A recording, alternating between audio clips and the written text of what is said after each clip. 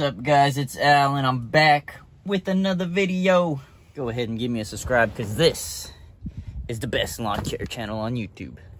If you guys are just starting a lawn care business, this video right here is a must watch. We're going to go over how to get your first 10 customers. For me personally, when I first started my business 1 year ago, that was a big milestone because it gave you the confidence and showed you I could really do this. But before we get into the meat and potatoes, I'm gonna load up my trailer because we got a busy one today. Oh yeah, and if you see this video, congratulations, you made it through 2020. It's New Year's, baby. So don't even worry about saying all that. It's a new year, new me. Just go ahead and show people. Get your business started, get successful, make money, be happy. Let's do it. All loaded up. Let's get into the nitty gritty. So to get your first 10 customers, honestly, you don't even need your equipment just yet. You will eventually, but right away, you don't. Let me show you what I did. So once I got everything situated and visualized how I wanted my business, the name, all that, I went to Vistaprint and got, I think, 300 cards. They look something like this. Just a one-sided little card I created on Vistaprint. And when those cards came in, I took them to where I was currently working, and throughout the workday, I'd pass them out to everyone that I walked by and everybody that worked with me. Honestly, I didn't care too much about how the card looked.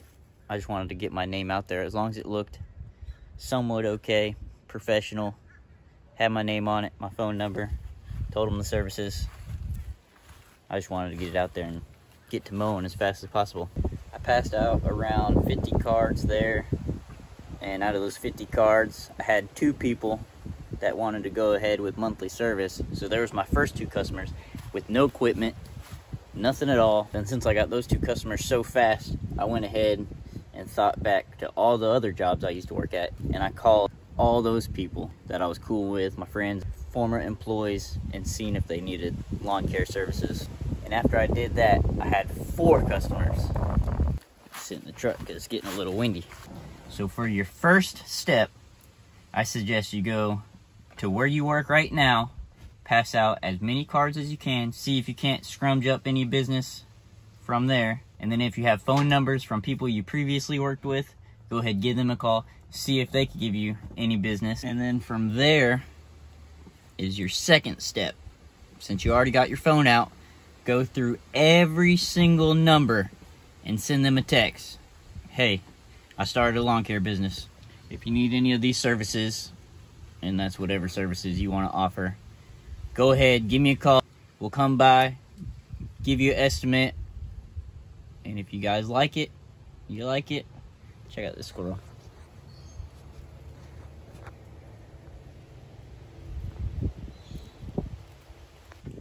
And if they like your price, wham bam, that's a few more customers just out your phone. Now the third step is kind of like the second step, but you're going to want to go on your Facebook and any other social medias you have and message every single person. I think I have 700 people on my Facebook, and I message just about every single one of them, and I got a few more customers that way. From these steps I just gave you, I'm already at 8 customers, and that's with no equipment. And now step 4. I would say this one is probably the most important because I still do it and I'm still constantly getting customers off of it. What you do, you take those business cards you have and you just walk around your neighborhood and put them on as many mailboxes as you can. If the grass is high, put on their mailbox. If the grass is low, doesn't hurt, put it on their mailbox. That's all you do. Right now I got postcards. Before I did it with business cards. But you just put it on their flag.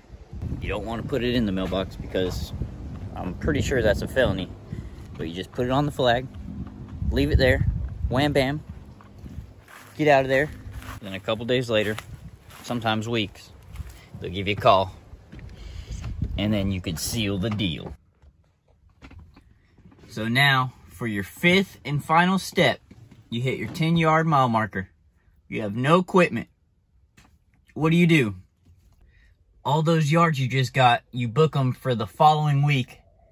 And then the week that you're in, you get all your equipment. Equipment isn't the most important thing. You can use cheap stuff, you can use expensive stuff, it doesn't matter.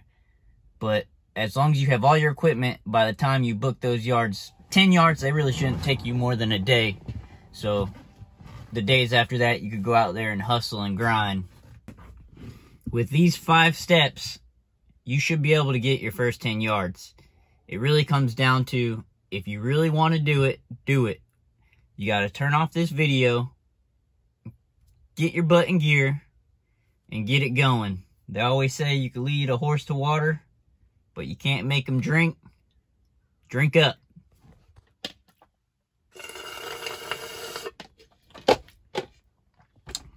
And with that, I hope this video helps you. Get out there, go get it. My name's Al. Go ahead and give me a comment. Tell me if you like the video. Give me some suggestions on what other videos I should do. But really, go ahead and give me a sub. And I'm not talking about a foot long from Subway.